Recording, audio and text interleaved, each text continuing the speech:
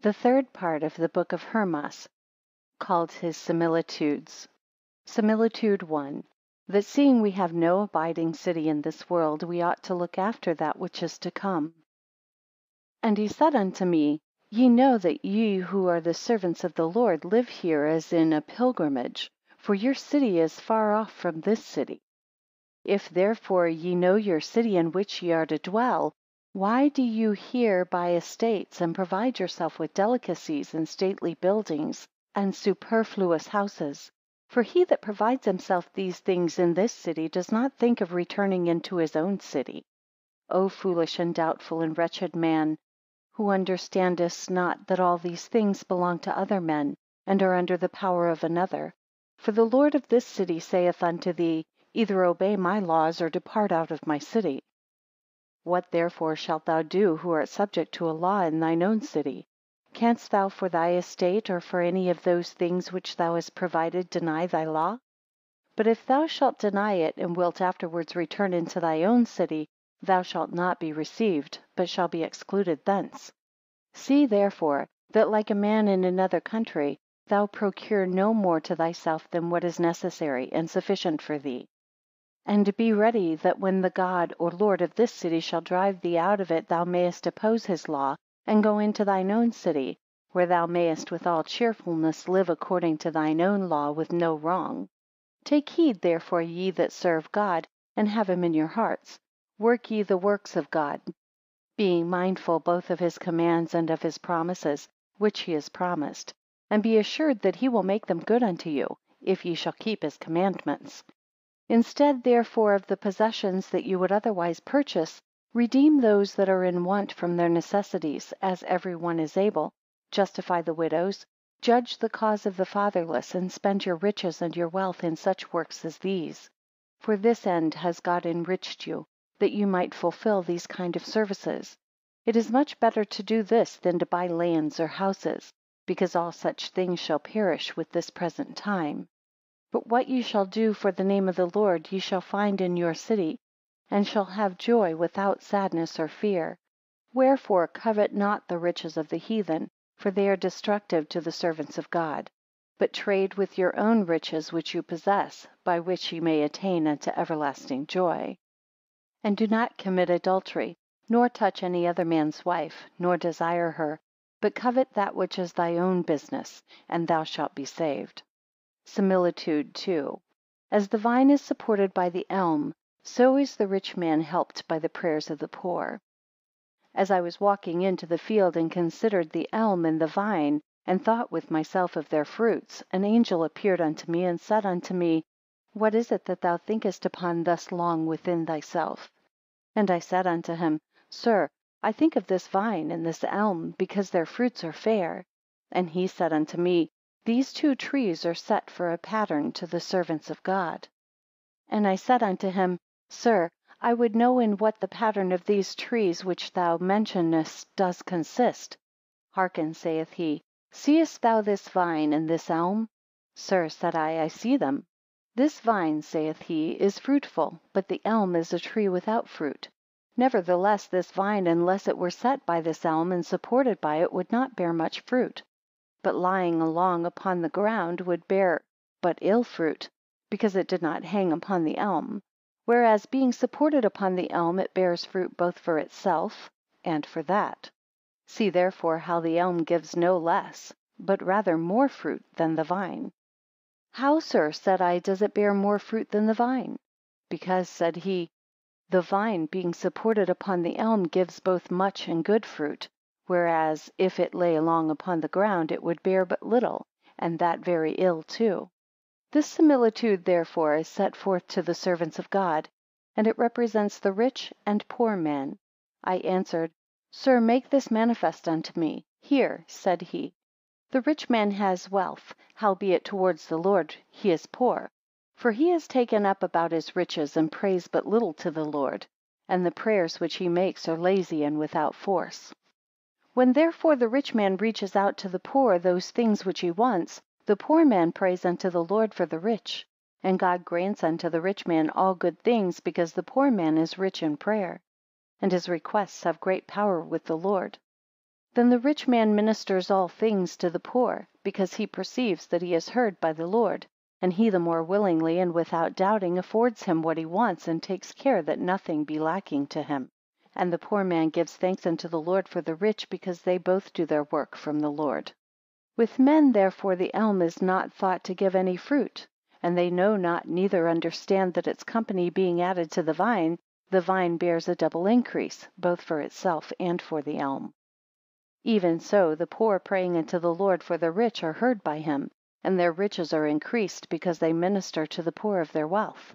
They are therefore both made partakers of each other's good works. Whosoever therefore shall do these things, he shall not be forsaken by the Lord, but shall be written in the book of life. Happy are they who are rich and perceive themselves to be increased, for he that is sensible of this will be able to minister somewhat to others. Similitude 3. As the great trees in the winter cannot be distinguished from the dry, so neither can the righteous from the wicked in this present world. Again he showed me many trees whose leaves were shed, and which seemed to me to be withered, for they were all alike. And he said unto me, Seest thou these trees? I said, Sir, I see that they look like dry trees. He answering said unto me, These trees are like unto the men who live in the present world. I replied, Sir, why are they like unto dried trees? Because, said he, neither the righteous nor unrighteous are known from one another, but all are alike in this present world. For this world is as the winter to the righteous men, because they are not known, but dwell among sinners. As in the winter all the trees having lost their leaves are like dry trees, nor can it be discerned which are dry and which are green. So in this present world neither the righteous nor wicked are discerned from each other, but they are all alike. Similitude 4. As in the summer the living trees are distinguished from the dry by their fruit and green leaves, so in the world to come the righteous shall be distinguished from the unrighteous by their happiness. Again he showed me many other trees, of which some had leaves, and others appeared dry and withered. And he said unto me, Seest thou these trees? I answered, Sir, I see them. Some are dry, and others full of leaves. These trees, saith he, which are green, are the righteous, who shall possess the world to come. For the world to come is the summer to the righteous, but to sinners it is the winter. When therefore the mercy of the Lord shall shine forth, then they who serve God shall be made manifest and plain unto all. For as in the summer the fruit of every tree is shown and made manifest, so also the works of the righteous shall be declared and made manifest, and they shall all be restored in that world merry and joyful. For the other kind of men, namely the wicked, like the trees which thou sawest dry, shall as such be found dry and without fruit in that other world, and like dry wood shall be burnt, and it shall be made manifest that they have done evil all the time of their life. And they shall be burnt because they have sinned and have not repented of their sins, and also all the other nations shall be burnt because they have not acknowledged God their Creator. Do then therefore bring forth good fruit, that in the summer thy fruit may be known, and keep thyself from much busyness, and thou shalt not offend. For they who are involved in much busyness sin much, because they are taken up with their affairs and serve not God. And how can a man that does not serve God ask anything of God and receive it? But they who serve him ask and receive what they desire. But if a man has only one thing to follow, he may serve God, because his mind is not taken off from God, but he serves him with a pure mind. If therefore thou shalt do this, thou mayest have fruit in the world to come, and as many as shall do in like manner shall bring forth fruit. Similitude 5. Of a true fast and the rewards of it, also of the cleanliness of the body. As I was fasting and sitting down in a certain mountain, and giving thanks unto God for all the things that he had done unto me, behold, I saw the shepherd, who was wont to converse with me, sitting by me, and saying unto me, What has brought thee hither thus early in the morning? I answered, Sir, today I keep a station. He answered, What is a station? I replied, It is a fast. He said, What is that fast? I answered, I fast as I have been wont to do. Ye know not, said he, what it is to fast unto God, nor is this a fast which ye keep, profiting nothing with God. Sir, said I, what makes you speak thus? He replied, I speak it because it is not the true fast which you think that you keep. But I will show you what that is which is a complete fast and acceptable unto God. Hearken, said he, the Lord does not desire such a needless fast, for by fasting in this manner thou advancest nothing in righteousness.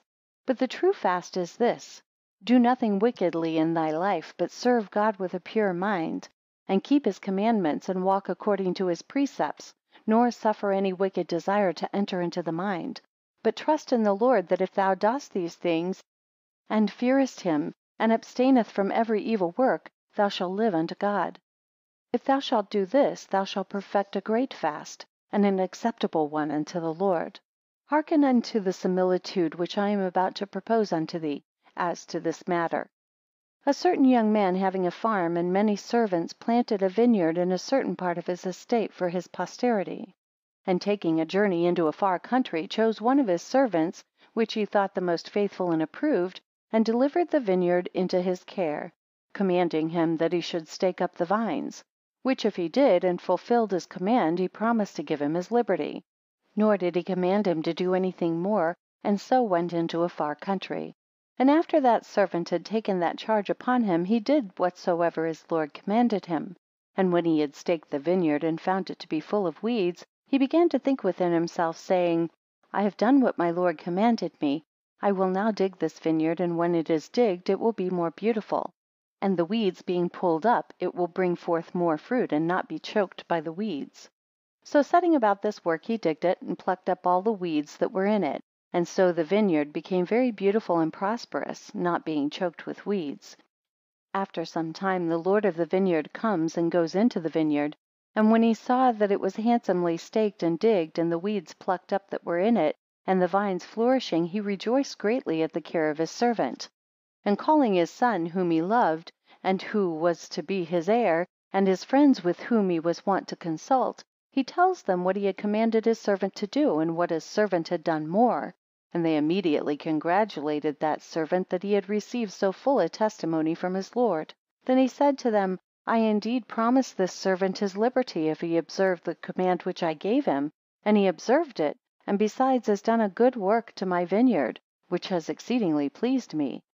Wherefore, for this work which he hath done, I will make him my heir together with my son, because that when he saw what was good, he neglected it not, but did it. This design of the Lord both his son and his friends approved, namely, that his servant should be heir together with his son. Not long after this, the master of the family, calling together his friends, sent from his supper several kinds of food to that servant, which when he had received, he took so much of them as was sufficient for himself, and divided the rest among his fellow servants. Which when they had received, they rejoiced, and wished that he might find yet greater favour with his Lord for what he had done to them. When his Lord heard all these things, he was again filled with great joy, and calling again his friends and his son together, he related to them what his servant had done with the meats which he had sent unto him. They therefore so much the more assented to the master of the household, and he ought to make that servant his heir together with his son. I said unto him, Sir, I know not these similitudes, neither can I understand them unless you expound them unto me. I will, says he, expound all things unto thee whatsoever I have talked with thee, or shown unto thee. Keep the commandments of the Lord, and thou shalt be approved, and shall be written in the number of those that keep his commandments. But if besides those things which the Lord hath commanded thou shalt add some good thing, thou shalt purchase to thyself a greater dignity, and be in more favour with the Lord than thou shouldst otherwise have been. If therefore thou shalt keep the commandments of the Lord, and shalt add to them these stations, thou shalt rejoice, but especially if thou shalt keep them according to my commands. I said unto him, Sir, whatsoever thou shalt command me, I will observe, for I know that thou wilt be with me. I will, said he, be with thee, who hast taken up such a resolution, and I will be with all those who purpose in like manner. This fast, saith he, whilst thou dost also observe the commandments of the Lord, is exceeding good, therefore thus shalt thou keep it. First of all, take heed to thyself, and keep thyself from every wicked act, and from every filthy word, and from every hurtful desire, and purify thy mind from all the vanity of this present world. If thou shalt observe these things, this fast shall be right. Thus therefore do, having performed what is before written that day on which thou fastest, thou shalt taste nothing at all but bread and water. And computing the quantity of food which thou art wont to eat upon other days, thou shalt lay aside the expense which thou shouldest have made that day, and give it unto the widow, the fatherless, and the poor. And thus thou shalt perfect the humiliation of thy soul, that he who receives of it may satisfy his soul, and his prayer come up to the Lord God for thee. If therefore thou shalt thus accomplish thy fast, as I command thee, thy sacrifice shall be acceptable unto the Lord, and thy fast shall be written in this book. This station thus performed is good and pleasing and acceptable unto the Lord. These things if thou shalt observe with thy children and with all thy house, thou shalt be happy. And whosoever when they hear these things shall do them, they also shall be happy. And whatsoever they shall ask of the Lord they shall receive it. And I prayed him that he would expound unto me the similitude of the farm, and the Lord, and of the vineyard, and of the servant that had staked the vineyard, and of the weeds that were plucked out of the vineyard, and of his son and his friends which he took into counsel with him, for I understand that that was a similitude. He said unto me, Thou art very bold in asking, for thou oughtest not to ask anything, because if it be fitting to show it unto thee, it shall be showed unto thee. I answered him, Sir, whatsoever thou shalt show me without explaining it unto me, I shall in vain see it, if I do not understand what it is. And if thou shalt propose any similitudes and not expound them, I shall in vain hear them.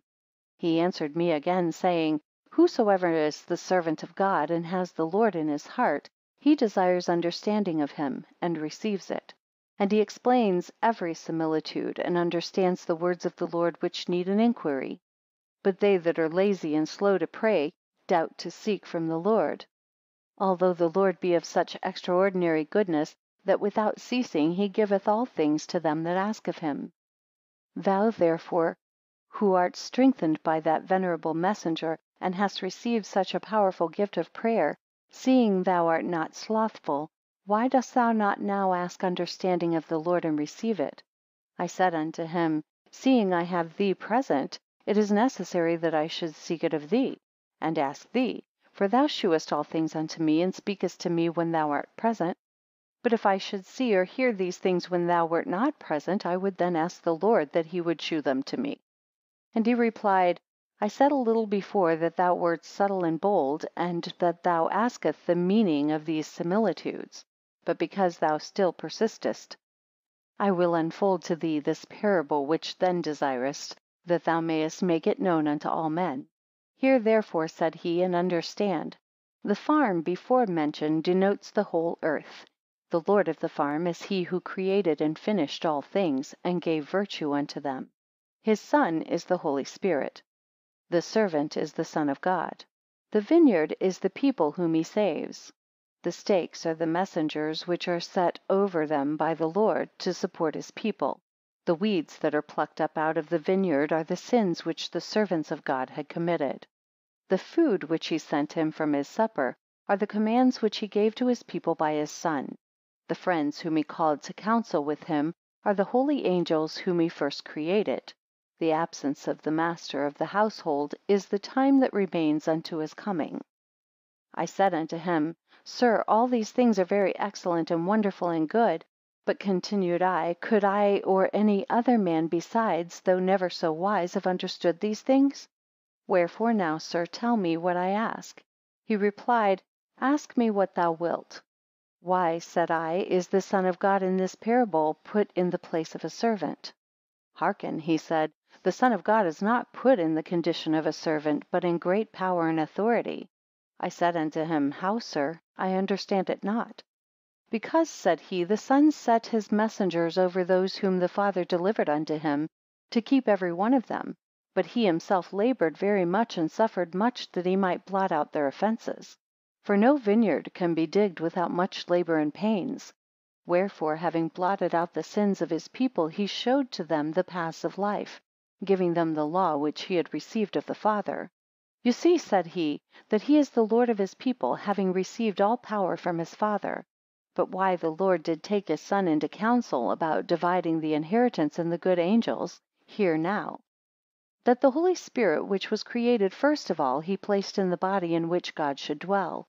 namely, in a chosen body, as it seemed good to him. This body, therefore, into which the Holy Spirit was brought, served that Spirit, walking rightly and purely in modesty, nor ever defiled that Spirit. Seeing therefore the body at all times obeyed the Holy Spirit, and labored rightly and chastely with him, nor faltered at any time, that body, being wearied, conversed in deeds servilely, but being mightily approved to God with the Holy Spirit, was accepted by him. For such a stout course pleased God, because he was not defiled in the earth, keeping the Holy Spirit. He called therefore to counsel his Son, and the good angels, that there might be some place of standing given to this body, which had served the Holy Spirit without blame, lest it should seem to have lost the reward of its service. For every pure body shall receive its reward, that is found without spot, in which the Holy Spirit has been appointed to dwell. And thus you have now the exposition of this parable also. Sir, said I now understand your meaning, since I have heard this exposition. Hearken farther, said he. Keep this thy body clean and pure, that the Spirit which shall dwell in it may bear witness unto it, and be judged to have been with thee. Also take heed that it be not instilled into thy mind that this body perishes, and that thou abuse it to any lust. For if thou shalt defile thy body, thou shalt also at the same time defile the Holy Spirit. And if thou shalt defile the Holy Spirit, thou shalt not live. And I said, what if through ignorance this should have been already committed, before a man heard these words? How can he attain unto salvation, who has thus defiled his body? He replied, as for men's former actions, which through ignorance they have committed, God only can afford a remedy unto them, for all the power belongeth unto him. But now guard thyself, and seeing God is almighty and merciful, he will grant a remedy to what thou hast formerly done amiss, if for the time to come thou shalt not defile thy body and spirit. For they are companions together, and the one cannot be defiled, but the other will be so too. Keep therefore both of them pure, and thou shalt live unto God. Similitudes 6. Of two sorts of voluptuous men, and of their death and defection, and of the continuance of their pains. As I was sitting at home, and praising God for all the things which I had seen, and was thinking concerning the commands, that they were exceedingly good and great and honest and pleasant, and such as were able to bring a man to salvation, I said thus within myself, I shall be happy if I walk according to these commands, and whosoever shall walk in them shall live unto God. Whilst I was speaking on this wise within myself, I saw him whom I had before been wont to see, sitting by me, and he spake thus unto me. What doubtest thou concerning my commands which I have delivered unto thee? They are good, doubt not, but trust in the Lord, and thou shalt walk in them, for I will give thee strength to fulfill them. These commands are profitable to those who shall repent of the sins which they have formerly committed, if for the time to come they shall not continue in them.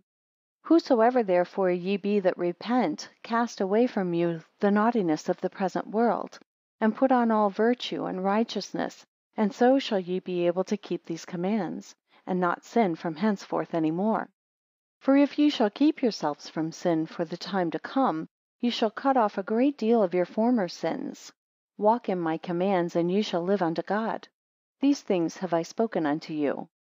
And when he had said this, he added, let us go into the field, and I will show thee shepherds of sheep. I replied, Sir, let us go. And we came into a certain field, and there he showed me a young shepherd, finely arrayed with his garments of a purple colour. And he fed large flocks, and his sheep were full of pleasure, and in much delight and cheerfulness, and they skipping ran here and there. And the shepherd took very great satisfaction in his flock, and the countenance of that shepherd was cheerful, running up and down among his flock. Then the angel said unto me, seest then this shepherd? I answered, Sir, I see him. He said unto me, this is the messenger of delight and pleasure. He therefore corrupts the minds of the servants of God, and turns them from the truth, delighting them with many pleasures, and they perish. For they forget the commands of the living God, and live in luxury and in vain pleasures, and are corrupted by the evil angel, some of them even unto death, and others to a falling away. I replied, I understand not what you mean by saying unto death and to a falling away. Here, says he, All those sheep which thou sawest exceeding joyful are such as have for ever departed from God, and given themselves up to the lusts of this present time.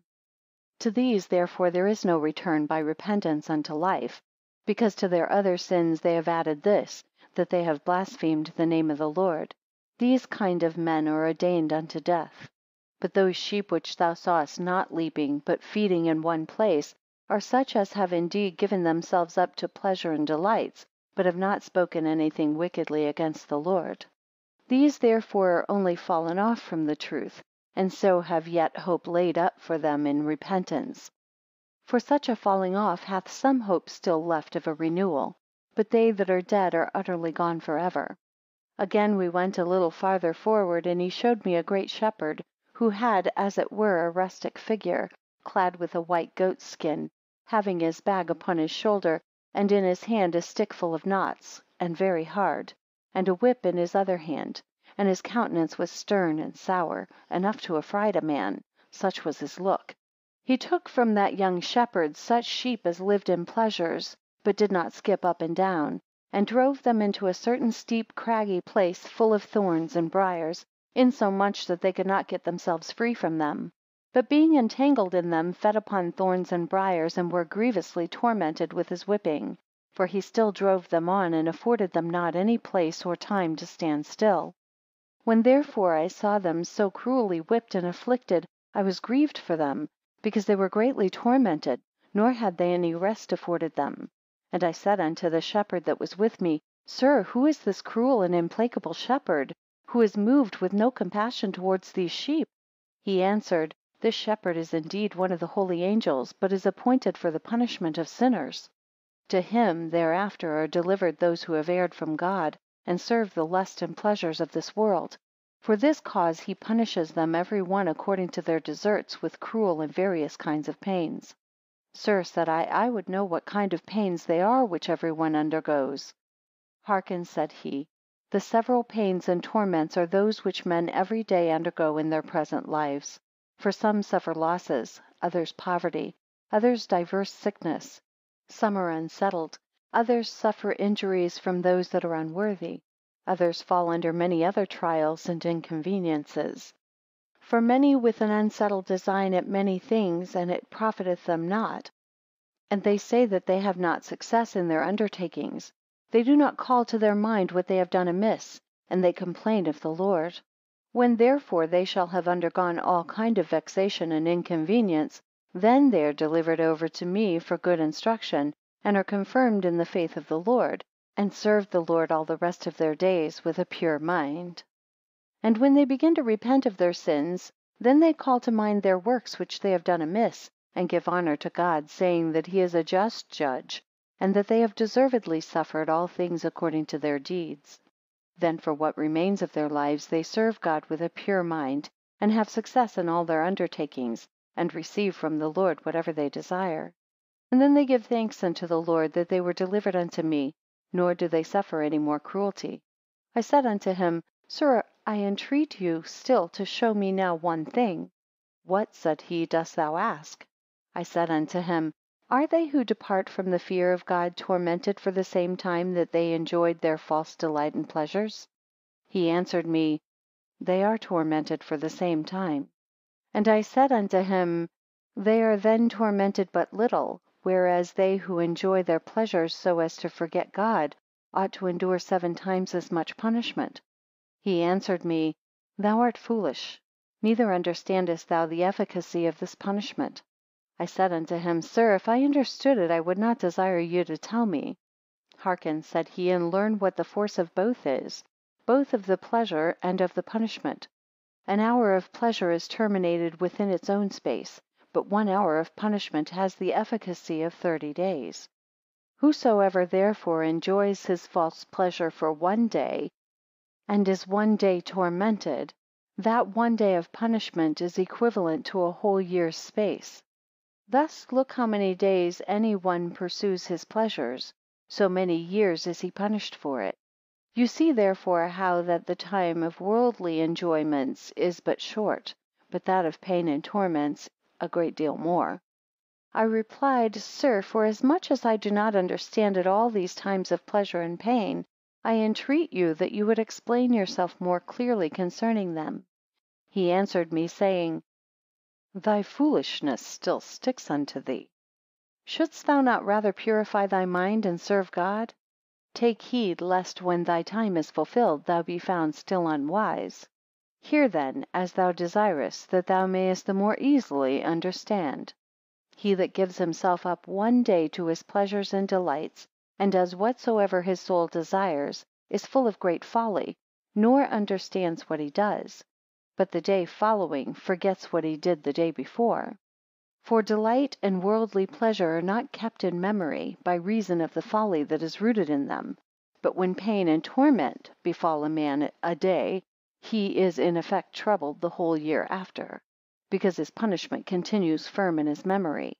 Wherefore he remembers it with sorrow the whole year, and then calls to mind his vain pleasure and delight, and perceives that for the sake of that he was punished. Whosoever therefore have delivered themselves over to such pleasures are thus punished, because that when they had life they rendered themselves liable to death. I said unto him, Sir, what pleasures are hurtful? He answered, That is pleasure to every man which he doth willingly. For the angry man gratifying his passion perceives pleasure in it, and so the adulterer and drunkard, the slanderer and liar, the covetous man and the defrauder, and whosoever commits anything like unto these, he followeth his evil disposition, because he receives a satisfaction in the doing of it. All these pleasures and delights are hurtful to the servants of God. For these therefore they are tormented and suffer punishment. There are also pleasures that bring salvation unto men. For many when they do what is good find pleasure in it, and are attracted by the delights of it. Now this pleasure is profitable to the servants of God, and brings life to such men. But those hurtful pleasures which were before mentioned brings torment and punishment. And whosoever shall continue in them, and shall not repent of what they have done, shall bring death upon themselves. Similitudes 7. That they who repent must bring forth fruits worthy of repentance. After a few days I saw the same person that before talked with me in the same field in which I had seen those shepherds, and he said unto me, What seekest thou? Sir, said I came to entreat you that you would command the shepherd, who is the minister of punishment, to depart out of my house, because he greatly afflicts me. And he answered, It is necessary for thee to endure inconveniences and vexations, for so that good angel hath commanded concerning thee, because he would try thee. Sir, said I, what so great offence have I committed that I should be delivered to this messenger? Hearken, said he, thou art indeed guilty of many sins, yet not so many that thou shouldest be delivered to this messenger. But thy house hath committed many sins and offences, and therefore that good messenger, being grieved at their doings, commanded that for some time thou shouldst suffer affliction, that they may both repent of what they have done, and may wash themselves from all the lusts of this present world. When therefore they shall have repented and be purified, then that messenger which is appointed over thy punishment shall depart from thee. I said unto him, Sir, if they have behaved themselves so as to anger that good angel, yet what have I done? He answered, They cannot otherwise be afflicted, unless thou, who art the head of the family, suffer. For whatsoever thou shalt suffer, they must needs feel it, but as long as thou shalt stand well established, they cannot experience any vexation. I replied, But, sir, behold, they also now repent with all their hearts. I know, says he, that they repent with all their hearts. But dost thou therefore think that their offences who repent are immediately blotted out? No, they are not presently. But he that repents must afflict his soul, and show himself humble in all his affairs, and undergo many and diverse vexations. And when he shall have suffered all things that were appointed for him, then perhaps he that made him, and formed all things besides, will be moved with compassion towards him, and afford him some remedy. And especially if he shall perceive his heart, who repents, to be free from every evil work. But at present it is expedient for thee and for thy house to be grieved, and it is needful that thou shouldst endure much vexation, as the angel of the Lord who committed thee unto me has commanded. Rather give thanks unto the Lord, that knowing what was to come he thought thee worthy, to whom he should foretell that trouble was coming upon thee, who art able to bear it. I said unto him, Sir, but be thou also with me, and I shall easily undergo any trouble. I will, said he, be with thee, and I will entreat the messenger who is set over thy punishment, that he would moderate his afflictions towards thee. And moreover thou shalt suffer adversity but for a little time, and then thou shalt again be restored to thy former state. Only continue on in the humility of thy mind. Obey the Lord with a pure heart, thou and thy house, and thy children, and walk in the commands which I have delivered unto thee, and then thy repentance may be firm and pure. If thou shalt keep these things with thy house, thy inconveniences shall depart from thee, and all vexation shall in like manner depart from those, whosoever shall walk according to these commands. Similitude 8. That there are many kinds of elect, and of repenting sinners, and how all of these shall receive a reward proportionable to the measure of their repentance and good works. Again he showed me a willow, which covered the fields and the mountains, under whose shadow came all such as were called by the name of the Lord. And by that willow stood an angel of the Lord, very excellent and lofty, and did cut down boughs from the willow with a great hook, and reached out to the people that were under the shadow of the willow, little rods, as it were about a foot long. And when all of them had taken them, he laid aside his hook, and the tree continued entire, as I had before seen it, at which I wondered and mused within myself. Then that shepherd said unto me, Forbear to wonder that the tree continues whole, notwithstanding so many boughs have been cut off from it. But stay a little, for now it shall be shown thee what that angel means, who gave those rods to the people. So he again demanded the rods of them, and in the same order that every one had received them, was he called to them, and restored his rod, which when he had received, he examined them. For some he received them dry and rotten, and as it were touched with the moth. Those he commanded to be separated from the rest, and placed by themselves. Others gave in their rods dry indeed, but not touched with the moth. These also he ordered to be set by themselves. Others gave in their rods half dry. These also were set apart. Others gave in their rods half dry and cleft. These too were set by themselves. Others brought in their rods half dry and half green, and these were in like manner placed by themselves. Others delivered up their rods 2 parts green, and the third dry, and they too were set apart. Others brought their rods 2 parts dry, and the third green, and were also placed by themselves.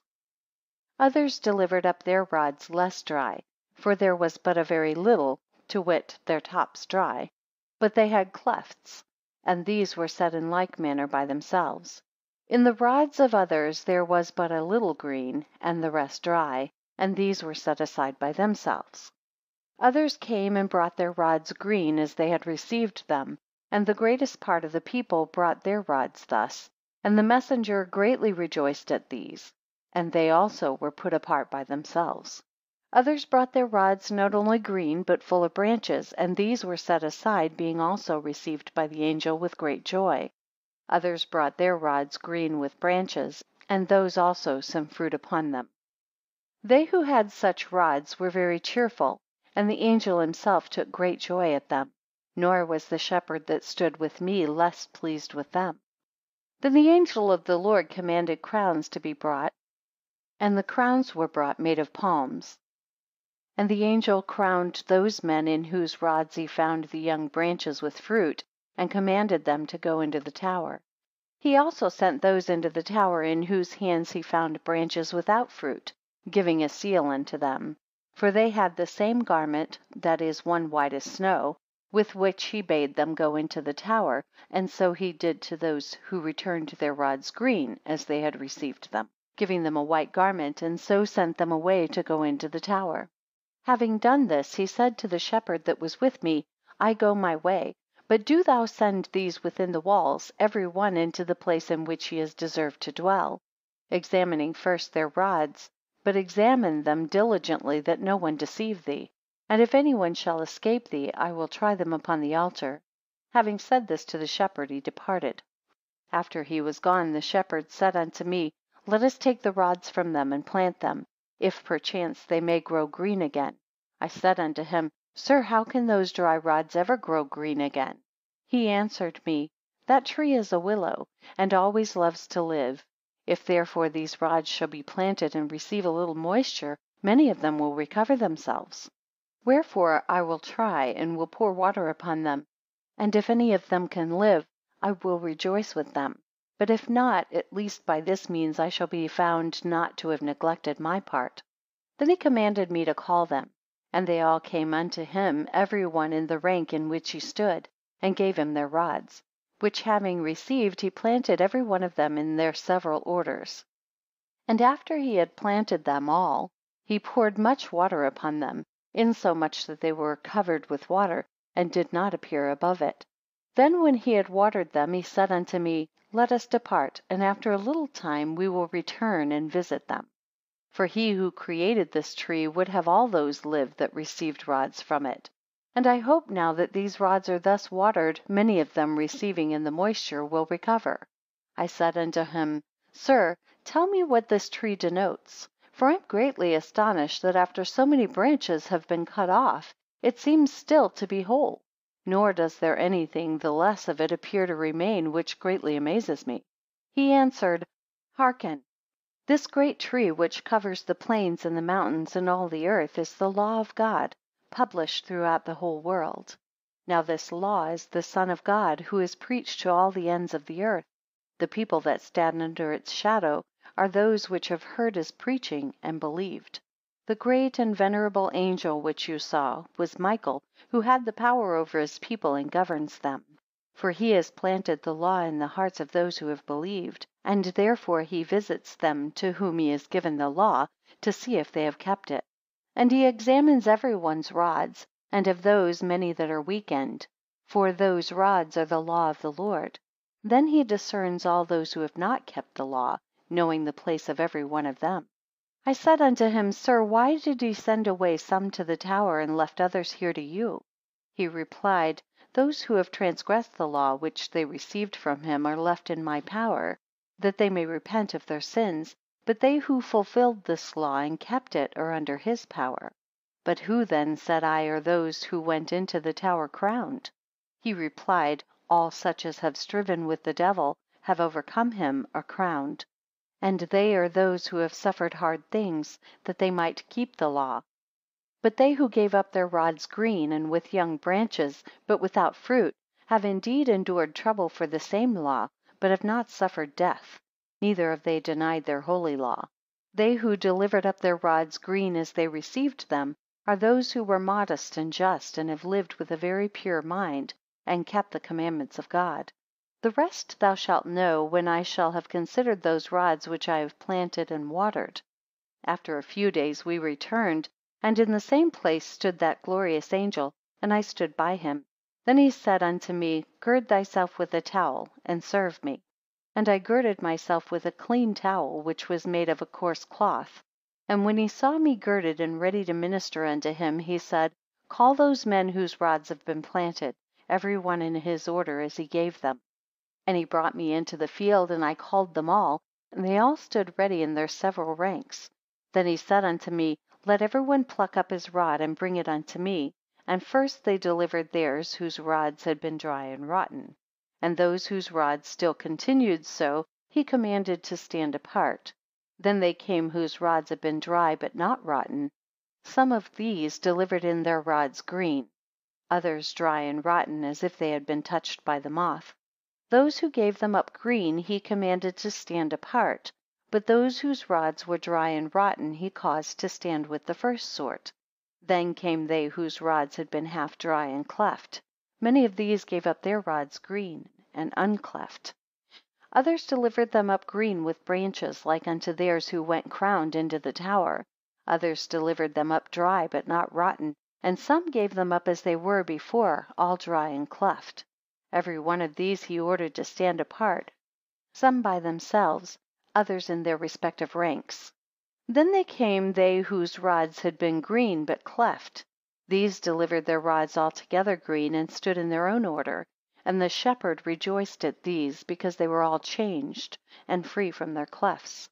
Then they gave in their rods, who had them half green and half dry. Of these some were found wholly green, others half dry, others green with young shoots, and all these were sent away, every one to his proper rank. Then they gave up their rods, who had them before 2 parts green, and the third dry. Many of those gave in their rods green, many half dry, the rest dry but not rotten. So these were sent away each to his proper place. Then came they who before had their rods 2 parts dry, and the third green. Many of these delivered up their rods half dry, others dry and rotten, others half dry and cleft, but few green. And all these were set every one in his own rank. Then they reached in their rods, in which there was before but a little green, and the rest dry. Their rods were for the most part found green, having little boughs with fruit upon them, and the rest altogether green. And the shepherd upon sight of these rejoiced exceedingly, because he had found them thus, and they also went to their proper orders. Now after he had examined all their rods, he said unto me, I told thee this tree loved life. Thou seest how many have repented, and attained unto salvation. Sir, said I see it. That thou mightest know, saith he, that the goodness and mercy of the Lord is great, and to be had in honor, who gave his Spirit to them that were found worthy of repentance. I answered, Sir, why then did not all of them repent? He replied, those whose minds the Lord foresaw would be pure, and that they would serve him with all their heart, to them he gave repentance. But for those whose deceit and wickedness he beheld, and perceived that they would not truly return unto him, to them he denied any return unto repentance, lest they should again blaspheme his law with wicked words. I said unto him, now, sir, make known unto me what is the place of every one of those who had given up their rods, and what their portion, that when they may not have kept their seal entire, but have wasted the seal which they received, shall hear and believe these things, and may acknowledge their evil deeds and repent, and receiving again their seal from you, may give glory to God, that he was moved with compassion towards them, and sent you to renew their spirits. Hearken, said he, they whose rods have been found and rotten, as it were touched with the moth, are the deserters and the betrayers of the church, who with the rest of their crimes have also blasphemed the Lord, and denied his name when he had called upon them. Therefore all these are dead unto God, and thou seest that none of them have repented, although they have heard my commands which thou hast delivered unto them. From these men therefore life is far distant. They also who have delivered up their rods dry, but not rotten, have not been far from them. For they have been counterfeits, and brought in evil doctrines, and have perverted the servants of God, especially those who had sinned, not suffering them to return unto repentance, but keeping them back by their false doctrines. These therefore have hope, and thou seest that many of them have repented, since the time that thou hast laid my commands before them, and many more will yet repent. But they that shall not repent shall lose both repentance and life. But they that have repented, their place is begun to be within the first walls, and some of them are even gone into the tower. Thou seest therefore, said he, that in the repentance of sinners there is life, but for those who repent not, death is prepared. Hear now concerning those who gave in their rods half dry and full of clefts. Those whose rods were only half dry are the doubtful, for they are neither living nor dead. But they who delivered in their rods not only half dry, but also full of clefts, are both doubtful and evil speakers, who detract from those that are absent, and have never peace among themselves, and who envy one another. Howbeit to those also repentance is offered, for thou seest that some of these have repented. Now all those of this kind who have quickly repented shall have a place in the tower, and they who have been more slow in their repentance shall dwell within the walls. But they that shall not repent, and shall continue on in their wicked doings, shall die the death. As for those who had their rods green, but yet cleft, they are such as were always faithful and good, but they had some envy and strife among themselves concerning dignity and preeminence. Now all such as are vain and without understanding contend with one another about these things. Nevertheless, seeing they are otherwise good, if when they shall hear these commands they shall amend themselves, and shall at my persuasion suddenly repent, they shall at last dwell in the tower, like those who have truly and worthily repented. But if any one shall again return to his dissension, he shall be shut out from the tower, and shall lose his life. For the life of those who keep the commandments of the Lord consists in doing what they are commanded, not in principality or in any other dignity. For by forbearance and humility of mind man shall attain unto life, but by seditions and contempt of the law they shall purchase death unto themselves. They who in their rods had half dry and half green are those who are engaged in many affairs of the world, and are not joined to the saints, for which cause half of them liveth and half is dead. Wherefore many of these, since the time that they have heard my commands, have repented, and begun to dwell in the tower. But some of them have wholly fallen away. To these there is no more place for repentance.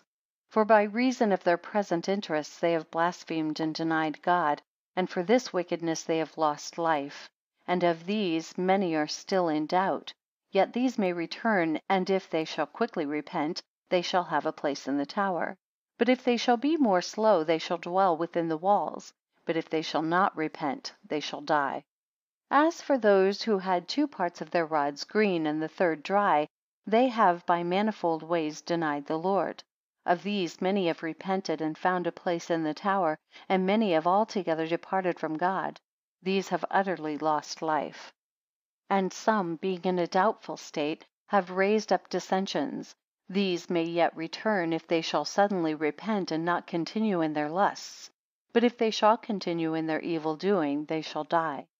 They who gave in their rods 2 parts dry, and the other green, are those who have indeed been faithful, but withal rich and full of good things, and thereupon have desired to be famous among the heathen which are without, and have thereby fallen into great pride, and begun to aim at high matters, and to forsake the truth.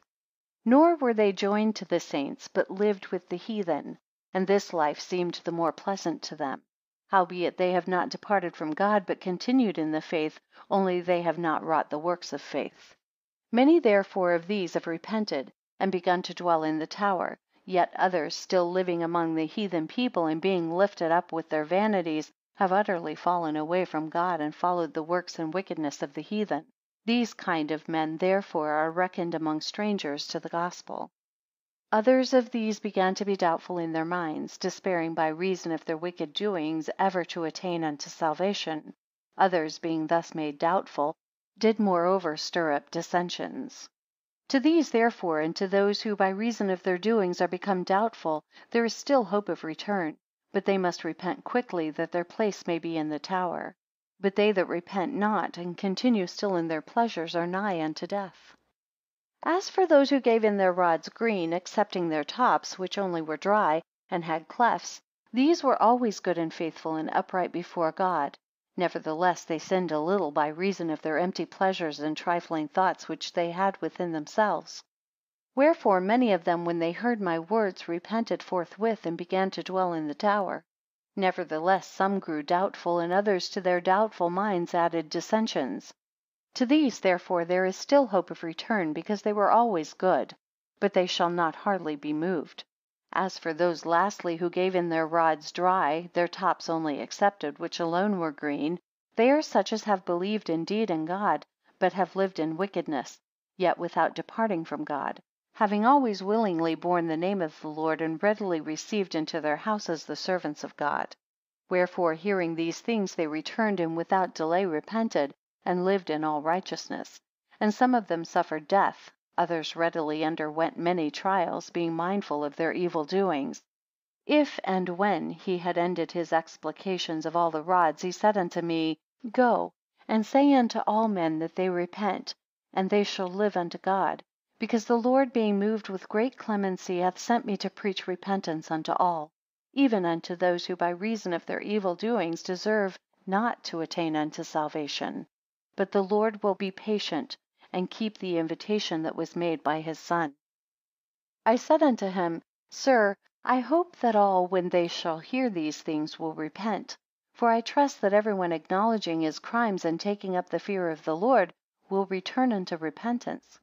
He said unto me, Whosoever shall repent with all their hearts, and cleanse themselves from all the evils that I have before mentioned, and not add anything more to their sins, shall receive from the Lord cure of their former iniquities, if they do not make any doubt of these commands, and shall live unto God.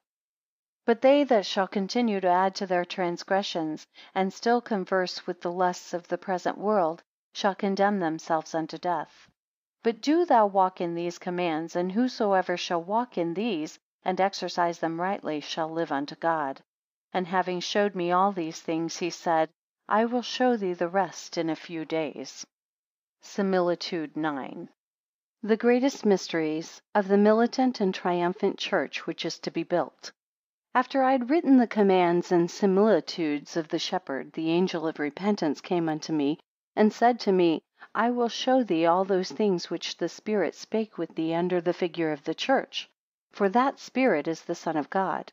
And because thou wert weak in body, it was not declared unto thee by the angel, until thou wert strengthened by the Spirit, and increased in force, that thou mightest also see the angel.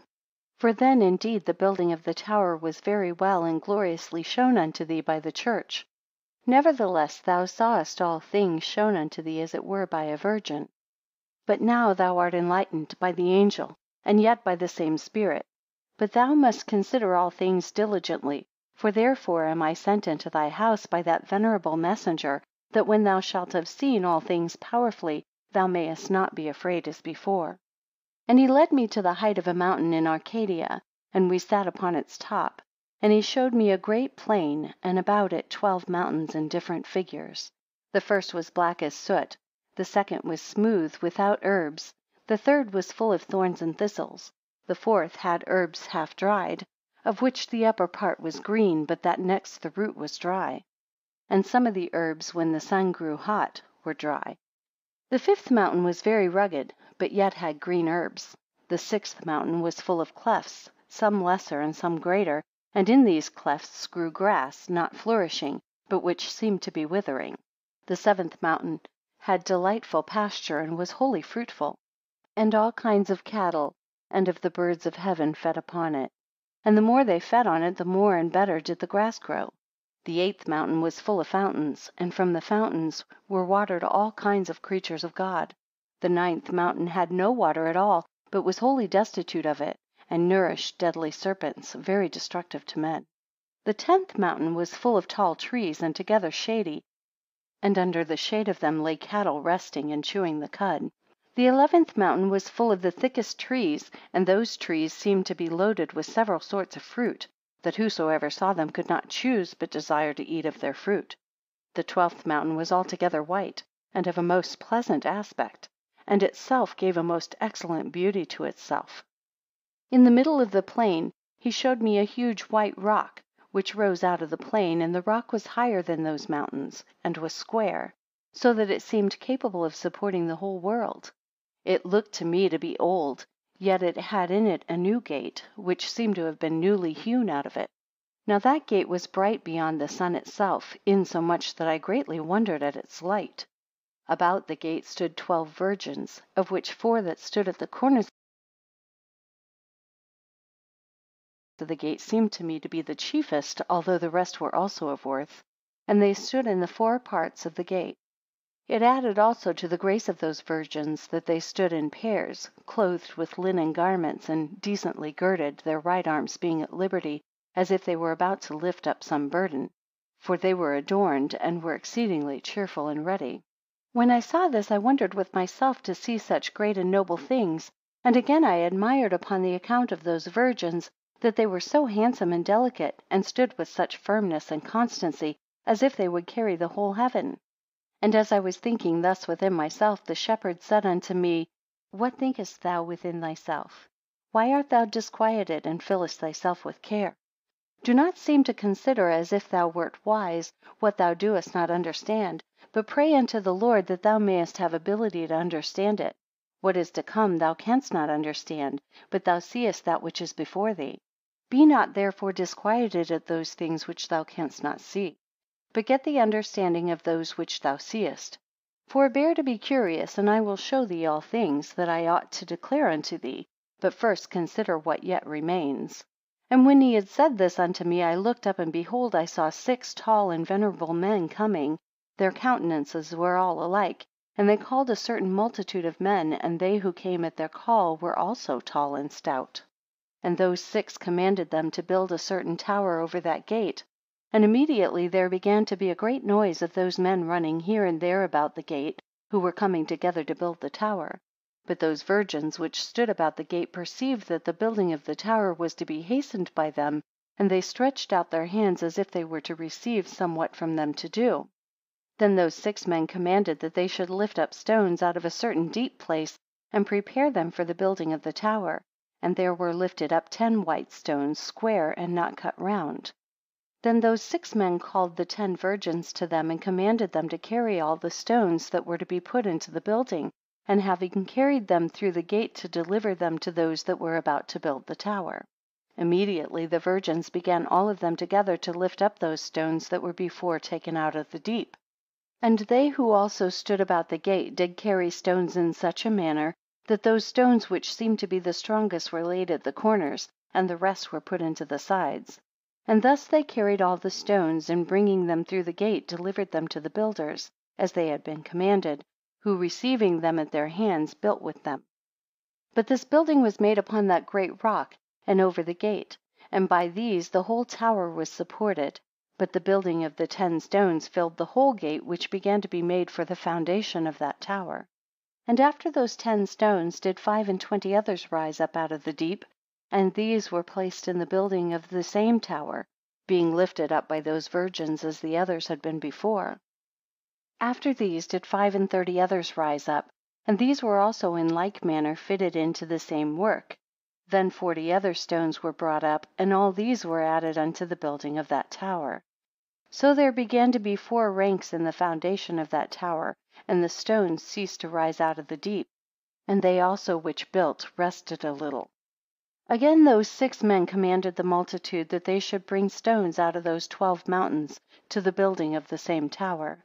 So they cut out all of the mountains stones of divers colors, and brought them and gave them to the virgins, which when they had received, they carried them and delivered them into the building of the tower. In which when they were built, they became white, and different from what they were before, for they were all alike, and did change their former colors. And some were reached up by the men themselves, which when they came into the building, continued such as they were put in. These neither became white nor different from what they were before, because they were not carried by the virgins through the gate. Wherefore these stones were disagreeable in the building, which when these 6 men perceived, they commanded them to be removed, and put again in the place from which they were brought.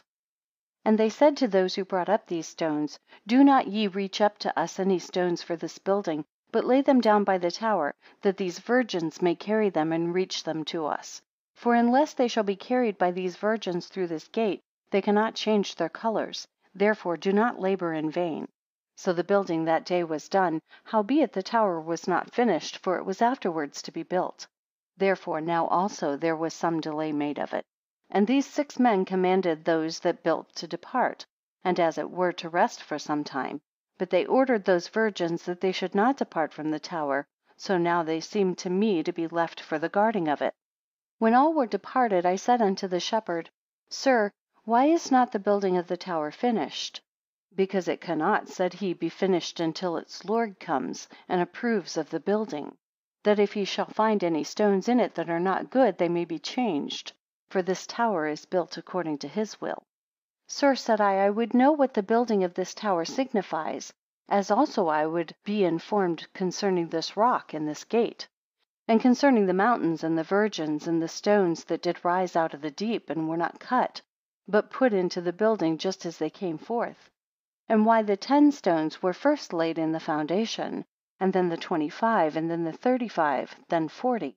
Also concerning those stones that were put into the building and again taken out and carried back into their places. Fulfill, I pray, the desire of my soul as to all these things, and manifest all unto me. And he said unto me, If thou shalt not be dull, thou shalt know all, and see all the other things that are about to happen in this tower, and shall understand diligently all these similitudes. And after a few days we came into the same place where we had sat before, And he said unto me, Let us go into the tower, for the Lord of it will come and examine it. So we came thither, and found none but those virgins there. And he asked them whether the Lord of that tower was come thither? And they replied that he would be there presently to examine the building. After a very little while I saw a great multitude of men coming, and in the middle of them a man so tall that he surpassed the tower in height. About him were those 6 who before commanded in the building, and all the rest of those who had built that tower, and many others of great dignity. And the virgins that kept the tower ran to meet him, and kissed him, and began to walk near unto him. But he examined the building with so much care, that he handled every stone, and struck every one with a rod which he held in his hand; of which some being so struck turned black as soot, others were rough, some looked as if they had cracks in them, others seemed maimed, some neither black nor white, some looked sharp, and agreed not with the other stones, and others were full of spots. These were the several kinds of those stones which were not found proper in the building, all which the Lord commanded to be taken out of the tower and laid near it, and other stones to be brought and put in their places. And they that built asked him from which of the mountains he would have stones brought to put in the place of those that were laid aside. But he forbade them to bring any from the mountains, and commanded that they should take them out of a certain field that was near. So they digged in the field, and found many bright square stones, and some also that were round. Howbeit all that were found in that field were taken away, and carried through the gate by those virgins, and those of them that were square were fitted and put into the places of those that were pulled out. But the round ones were not put into the building, because they were hard, and it would have required too much time to cut them, but they were placed about the tower, as if they should hereafter be cut square, and put into the building, for they were very white. When he who was chief in dignity, and the Lord of the whole tower, saw this, he called to him the shepherd that was with me, and gave him the stones that were rejected and laid about the tower, and said unto him, Cleanse these stones with all care, and fit them into the building of the tower, that they may agree with the rest, but those that will not suit with the rest cast away far off from the tower. When he had thus commanded him, he departed with all those that came with him to the tower, but those virgins still stood about the tower to keep it. And I said unto that shepherd, How can these stones, seeing they've been rejected, return into the building of this tower? He replied, I will cut off the greatest part from these stones, and will add them to the building, and they will agree with the rest. And I said, Sir, how will they be able to fill the same place when they shall be so much cut away? He answered, They that shall be found too little shall be put in the middle of the building, and the greater shall be placed without, and keep them in.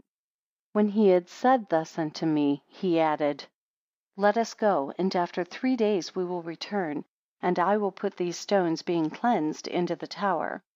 For all these that are about the tower must be cleansed, lest the master of the house chance to come upon the sudden, and find those which are about the tower unclean, and be so exasperated that these stones should never be put into the building of this tower.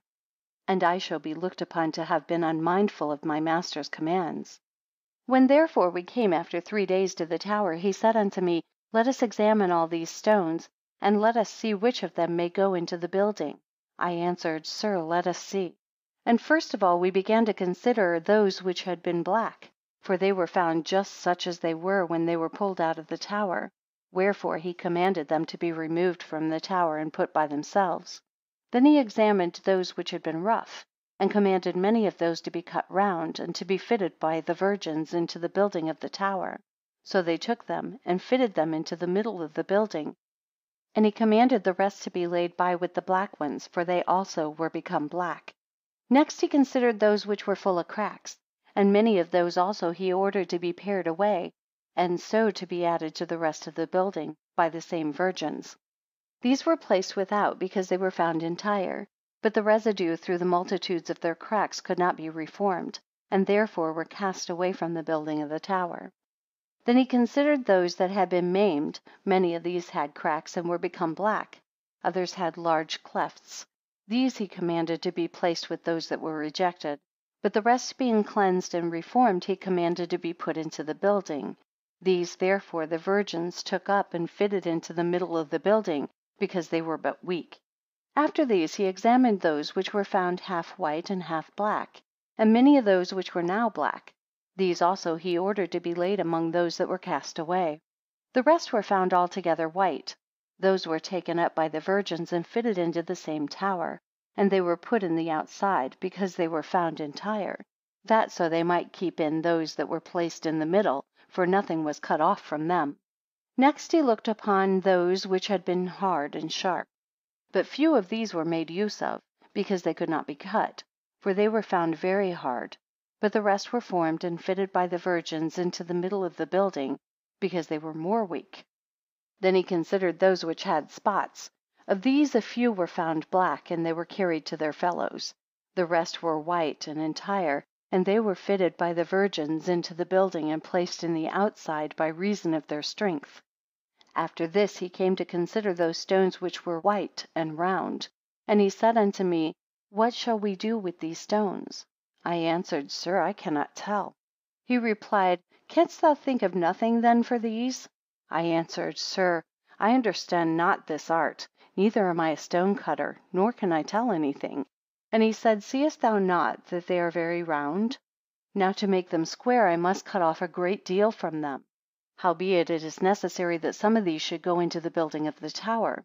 I answered, If it be necessary, why do you perplex yourself, and not rather choose, if you have any choice among them, and fit them into the building? Upon this he chose out the largest and brightest and squared them, which when he had done, the virgins took them up and fitted them into the building. And the rest that remained were carried back into the same field from which they were taken. Howbeit they were not cast away, because, said he, there is yet a little wanting to this tower which is to be built, and perhaps the Lord will have these stones fitted into this building, because they are exceeding white.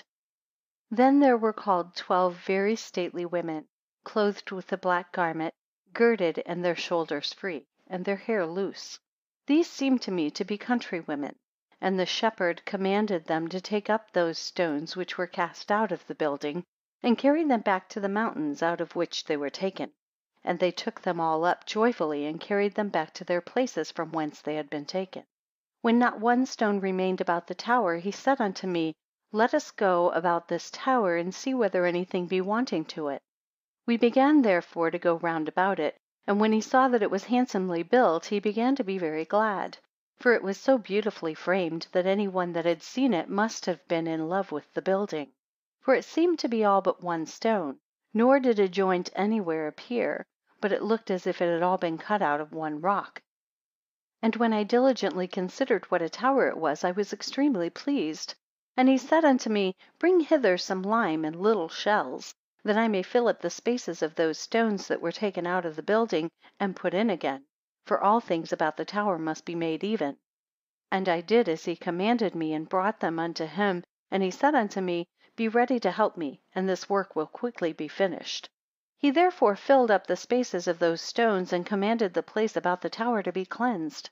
Then those virgins took besoms and cleansed all the place around, and took away all the rubbish, and threw water on. Which being done, the palace became delightful, and the tower beauteous. Then he said unto me, All is now clean. If the Lord should come to finish the tower, he will find nothing whereby to complain of us. When he had said this, he would have departed. But I laid hold on his bag, and began to entreat him for the Lord's sake, that he would explain to me all things that he had shown me.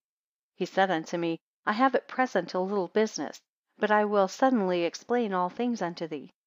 Tarry here for me till I come. I said unto him, Sir, what shall I do here alone? He answered, Thou art not alone, seeing all these virgins are with thee. I said, Sir, deliver me then unto them. Then he called them, and said unto them, I commend this man unto you until I shall come. So I remained with those virgins. Now they were cheerful and courteous unto me, especially the 4 which seemed to be the chiefest among them. Then those virgins said unto me, That shepherd will not return hither today. I said unto them, What then shall I do? They answered, Tarry for him till the evening, if perhaps he may come and speak with thee. But if not, yet thou shalt continue with us till he does come. I said unto them, I will tarry for him till evening. But if he comes not by that time, I will go home, and return hither again the next morning. They answered me, As thou art delivered unto us, thou mayest not depart from us. I said, Where shall I tarry? They replied, Thou shalt sleep with us as a brother, not as a husband. For thou art our brother, and we are ready from henceforth to dwell with thee, for thou art very dear to us. Howbeit I was ashamed to continue with them, but she that seemed to be the chiefest amongst them embraced me and began to kiss me. And the rest, when they saw that I was kissed by her, began also to kiss me, as a brother, and led me about the tower, and played with me. Some of them also sung psalms, others made up the chorus with them. But I walked about the tower with them, rejoicing silently, and seeming to myself to be grown young again. When evening came on, I would forthwith have gone home, but they withheld me, and suffered me not to depart. Wherefore I continued with them that night near the same tower. So they spread their linen garments upon the ground, and placed me in the middle, nor did they anything else, only they prayed. I also prayed with them without ceasing, nor less than they, who when they saw me pray in that manner, rejoiced greatly. And I continued there with them till the next day. And when we had worshipped God, then the shepherd came and said unto them, You have done no injury to this man? They answered, Ask him. I said unto him, Sir, I have received a great deal of satisfaction in that I have remained with them. And he said unto me, How didst thou sup? I answered, Sir, I feasted the whole night upon the words of the Lord. They received thee well then, said he. I said, Sir, very well. He answered, Wilt thou now learn what thou didst desire? I replied, Sir, I will. And first I pray thee that thou shouldest show me all things in the order that I asked them. He answered, I will do all as thou wouldst have me, nor will I hide anything from thee. First of all, sir, said I, tell me what this rock and this gate denote. Hearken, said he, this rock and this gate are the Son of God. I replied, Sir, how can that be, seeing the rock is old, but the gate is new? Hear, said he, O foolish man, and understand. The Son of God is indeed more ancient than any creature, insomuch that he was in council with his Father at the creation of all things. But the gate is therefore new, because he appeared in the last days in the fullness of time, that they who shall attain unto salvation may by it enter into the kingdom of God. You have seen, said he, those stones which were carried through the gate, how they were placed in the building of the tower, but that those which were not carried through the gate were sent away into their own places. I answered, Sir, I saw it. Thus, said he, no man shall enter into the kingdom of God, but he who shall take upon him the name of the Son of God. For if you would enter into any city, and that city should be encompassed with a wall, and had only one gate, could you enter into that city except by that gate? I answered, Sir, how could I do otherwise? As therefore, said he, there would be no other way of entering into that city but by its gate, so neither can any one enter into the kingdom of God but only by the name of his Son, who is most dear unto him. And he said unto me, Didst thou see the multitude of those that built that tower? Sir, said I saw it. He answered, All those are the angels, venerable in their dignity. With those is the Lord encompassed as with a wall. But the gate is the Son of God, who is the only way of coming unto God. For no man shall go to God but by his Son. Thou sawest also, said he, the 6 men, and in the middle of them that venerable great man who walked about the tower, and rejected the stones out of the tower. Sir, said I saw them. He answered, That tall man was the Son of God, and those 6 were his angels of most eminent dignity, which stand about him on the right hand and on the left. Of these excellent angels none comes in unto God without him. He added, Whosoever therefore shall not take upon him his name, he shall nor enter into the kingdom of God. Then I said, What is this tower? This, said he, is the church. And what, sir, are these virgins? He said unto me, These are the Holy Spirits, for no man can enter into the kingdom of God except these clothe him with their garment. For it will avail thee nothing to take up the name of the Son of God, unless thou shalt also receive their garment from them. For these virgins are the powers of the Son of God. So shall a man in vain bear his name, unless he shall also be endued with his powers. And he said unto me, Sawest thou those stones that were cast away? They bore indeed the name, but put not on their garment. I said, Sir, what is their garment? Their very names, said he, are their garment. Therefore whosoever beareth the name of the Son of God ought to bear their names also. For the Son of God also himself beareth their names. As for those stones, continued he, which being delivered by their hands thou sawest remain in the building, they were clothed with their power, for which cause thou seest the whole tower of the same colour with the rock, and made as it were of one stone. So also those who have believed in God by his Son have put on his Spirit. Behold, there shall be one Spirit, and one body, and one colour of their garments. And all they shall attain this, who shall bear the names of these virgins. And I said, Sir, why then were those stones cast away which were rejected, seeing they also were carried through the gate, and delivered by the hands of these virgins into the building of this tower? Seeing, said he, thou takest care to inquire diligently into all things, hear also concerning those stones which were rejected. All these received the name of the Son of God, and with that the power of these virgins. Having therefore received these spirits, they were perfected, and brought into the number of the servants of God. And they began to be one body, and to have one garment, for they were endued with the same righteousness which they alike exercised. But after that they beheld those women which thou sawest clothed with a black garment, with their shoulders at liberty, and their hair loose.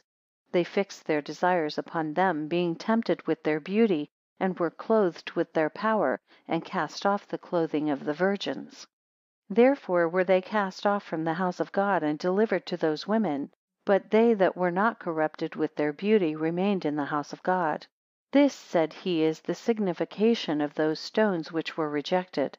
And I said, Sir, what if any of these men shall repent, and cast away their desire of those women, and be converted, and return to these virgins, and put on again their virtue? Shall they not enter into the house of God? They shall enter, said he, if they shall lay aside all the works of those women, and shall resume the power of these virgins, and shall walk in their works.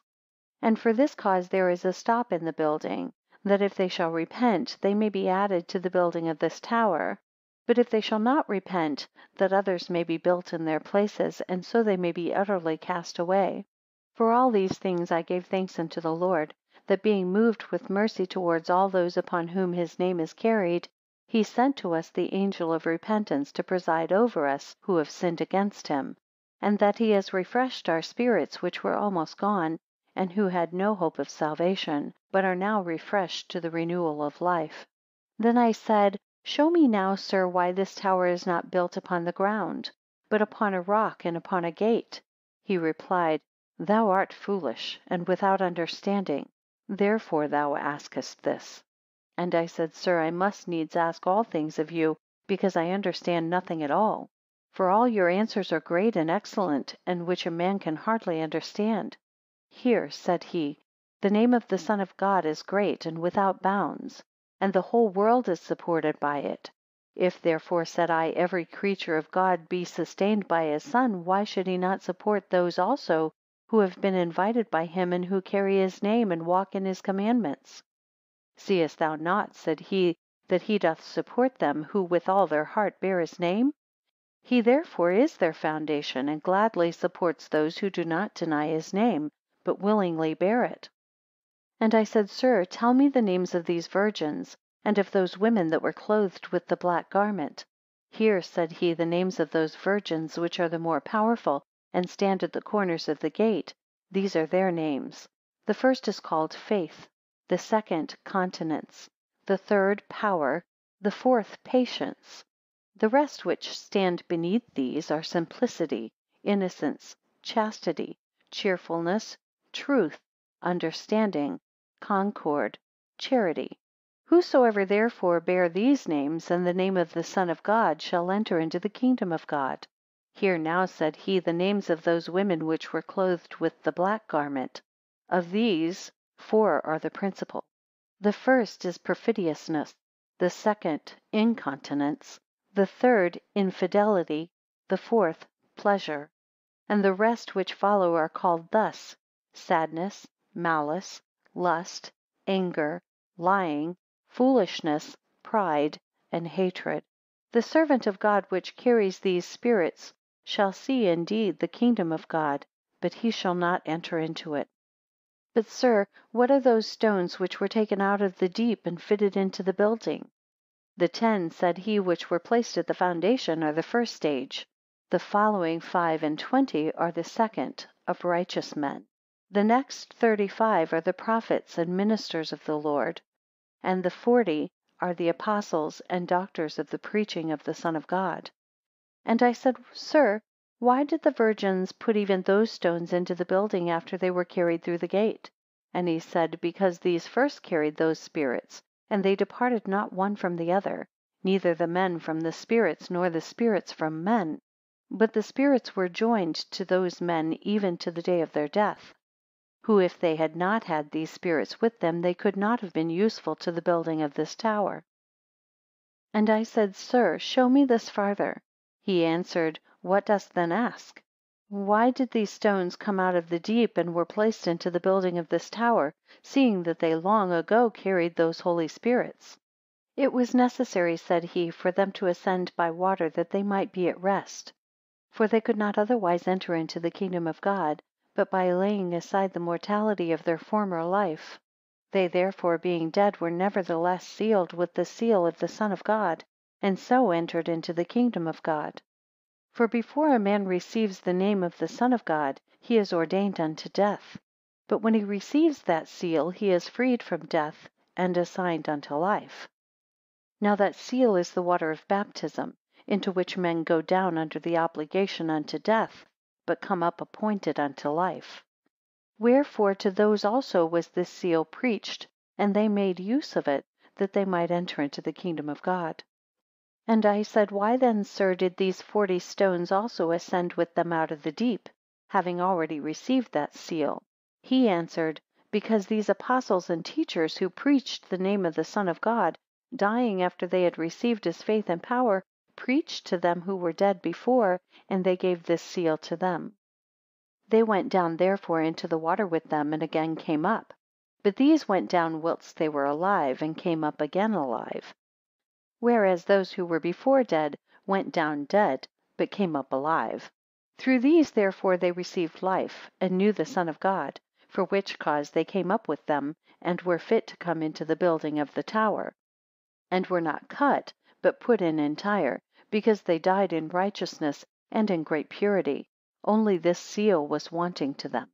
Thus you have the explication of these things. I answered, Sir, tell me now what concerns those mountains. Why are they so different, some of one form and some of another? Here, said he, these 12 mountains which thou seest are 12 nations, which make up the whole world. Wherefore the Son of God is preached to them by those whom he sent unto them. But why, said I, are they different, and every one of a figure? He replied, hearken, those 12 nations which possess the whole world are 12 people. And as thou hast beheld these mountains different, so are they. I will therefore open to thee the meaning and actions of every mountain. But first, sir, said I, show me this, seeing these mountains are so different, how have they agreed in the building of this tower, and been brought to one color, and are no less bright than those that came out of the deep? Because, replied he, all the nations which are under heaven have heard and believed in the same one name of the Son of God, by whom they are called. Wherefore, having received his seal, they have all been made partakers of the same understanding and knowledge, and their faith and charity have been the same, and they have carried the spirits of these virgins together with his name. And therefore the building of this tower appeared to be of the same color, and did shine like the brightness of the sun. But after that they had thus agreed in one mind, there began to be one body of them all. Howbeit some of them polluted themselves, and were cast off from those of the righteous, and again returned to their former state, and became even worse than they were before. How, sir, said I, were they worse who knew the Lord? He answered, if he who knows not the Lord liveth wickedly, the punishment of his wickedness attends him. But he who has known the Lord ought to abstain altogether from all wickedness, and more to be the servant of righteousness.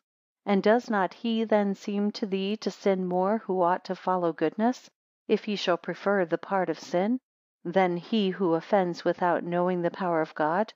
Wherefore these are indeed ordained unto death. But they who have known the Lord, and have seen his wonderful works, if they shall live wickedly, they shall be doubly punished, and shall die for ever. As therefore thou hast seen that after the stones were cast out of the tower, which had been rejected, they were delivered to the wicked and cruel spirits, and thou beheldest the tower so cleansed, as if it had all been made of one stone. So the church of God, when it shall be purified, the wicked and the counterfeits, the mischievous and doubtful, and all that have behaved themselves wickedly in it, and committed divers kinds of sins being cast out, shall become one body, and there shall be one understanding, one opinion, one faith, and the same charity.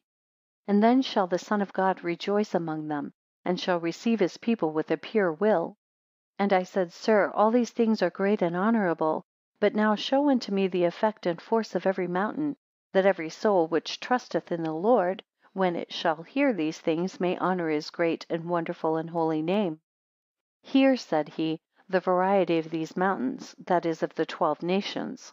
They who have believed of the first mountain, which is black, are those who have revolted from the faith, and spoken wicked things against the Lord, and betrayed the servants of God. These are condemned to death. There is no repentance for them, and therefore they are black, because their kind is wicked. Of the second mountain, which was smooth, are the hypocrites, who've believed, and the teachers of naughtiness. And these are next to the foregoing, which have not in them the fruit of righteousness. For as their mountain is barren and without fruit, so also such kind of men have indeed the name of Christians, but are empty of faith, nor is there any fruit of truth in them. Nevertheless, there is room left to them of repentance, if they shall speedily pursue it. But if they shall delay, they also shall be partakers of death with the foregoing kind.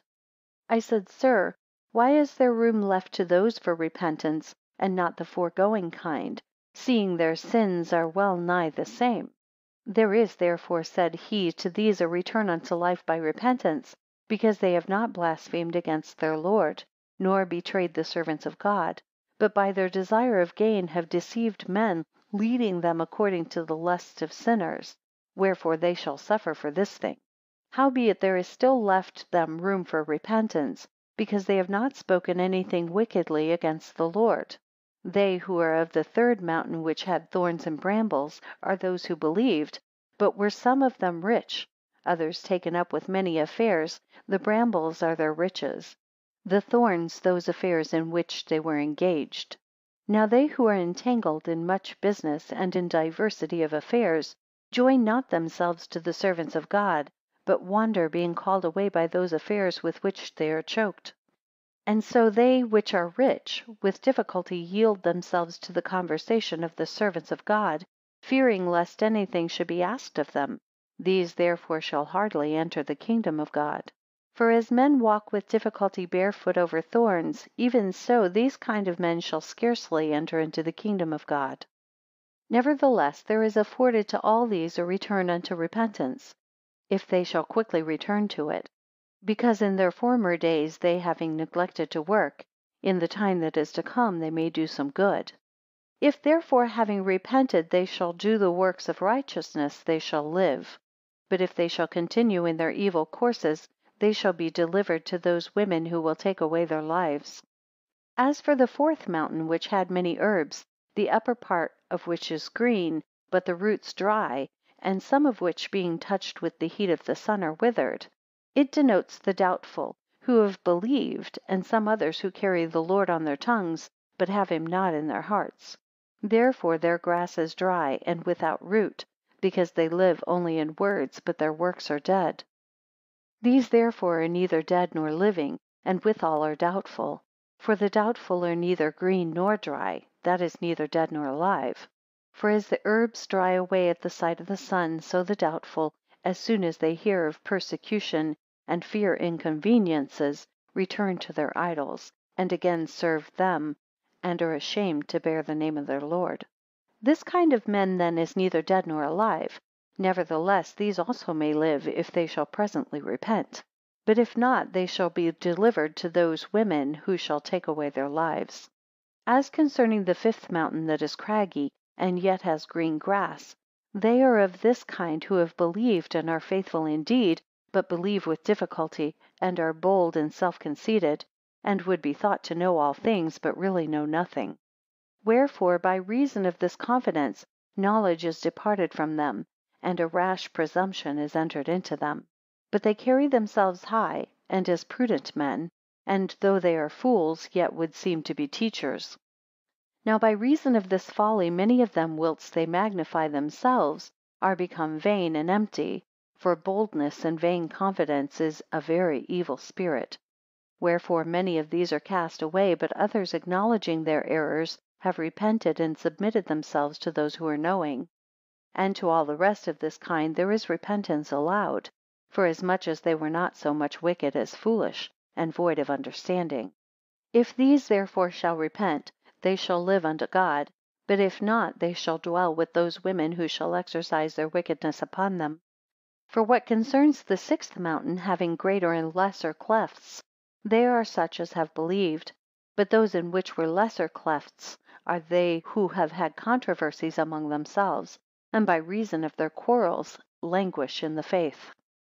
Nevertheless, many of these have repented, and so will the rest when they shall hear my commands, for their controversies are but small, and they will easily return unto repentance.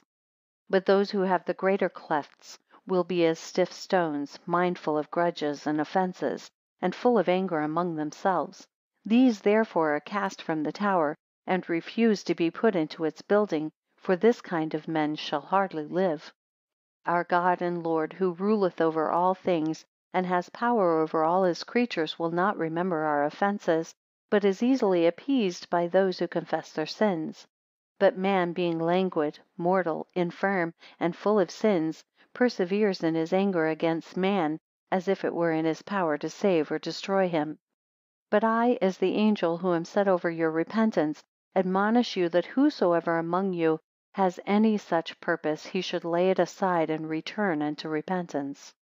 And the Lord will heal your former sins, if you shall purge yourself from this evil spirit. But if you shall not do it, you shall be delivered to him unto death. As for the seventh mountain, in which the grass was green and flourishing, and the whole mountain faithful, and all kind of cattle fed upon the grass of it, and the more the grass was eaten, so much more it flourished.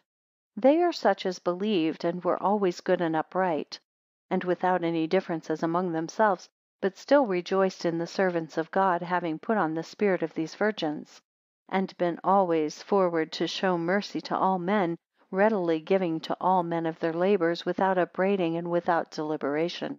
Wherefore the Lord, seeing their simplicity and innocence, has increased them in the works of their hands, and given them grace in all their works.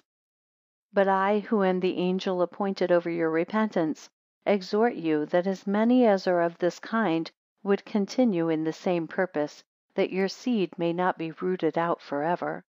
For the Lord hath tried you, and written you into our number, and all your seed shall dwell with the Son of God, for ye are all of his Spirit.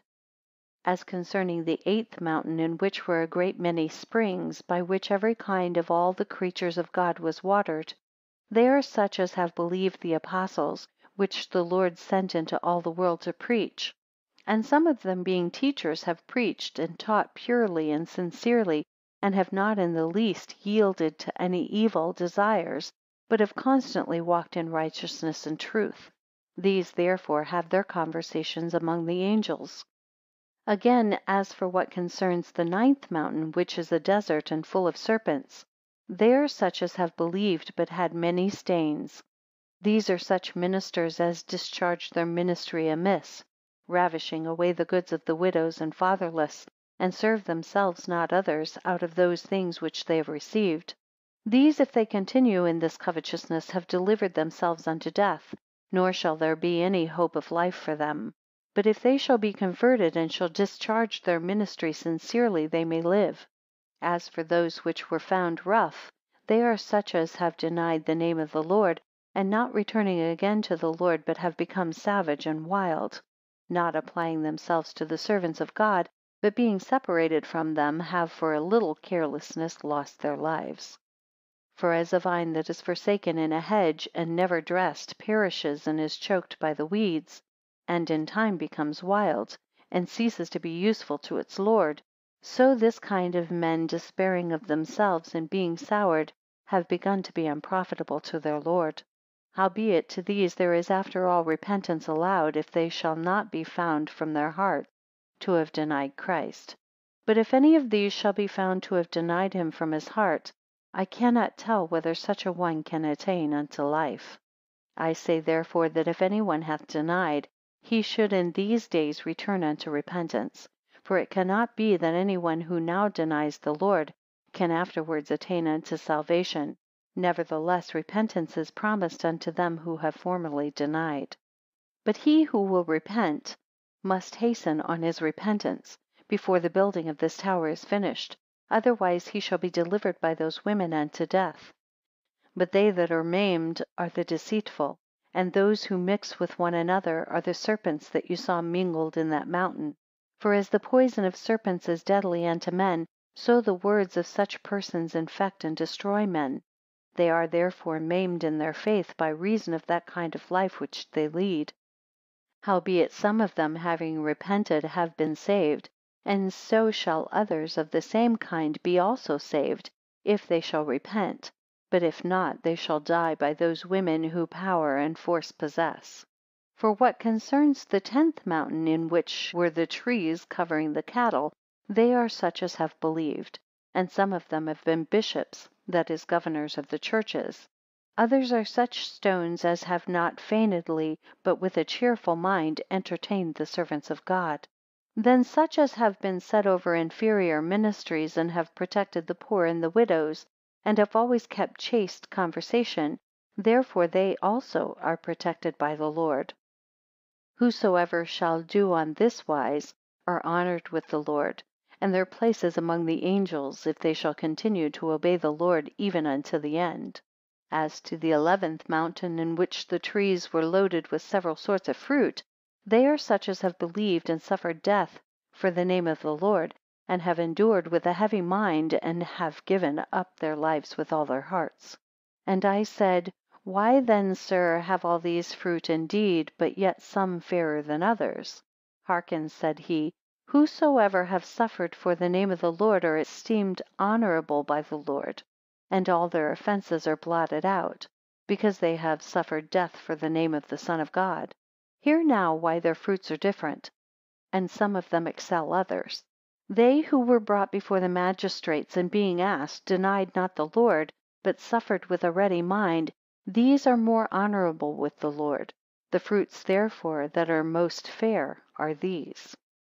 But they who were fearful and doubtful, and have deliberated with themselves whether they should confess or deny Christ, and yet have suffered, their fruits are smaller, because that this thought came into their hearts. For it is a wicked and evil thought for a servant to deliberate whether he should deny his master. Take heed therefore, ye who have such thoughts, that this mind continue not in you, and ye die unto God. But ye who suffer death for his name's sake ought to honor the Lord, that he has esteemed you worthy to bear his name, and that you should be delivered from all your sins. And why therefore do you not rather esteem yourselves happy? Ye think verily that if any one among you suffer, he performs a great work. Yet the Lord giveth you life, and ye understand it not. For your offences did oppress you, and if you had not suffered for his name's sake, you would now be dead unto the Lord. Wherefore I speak this unto you who deliberate whether ye should confess or deny him.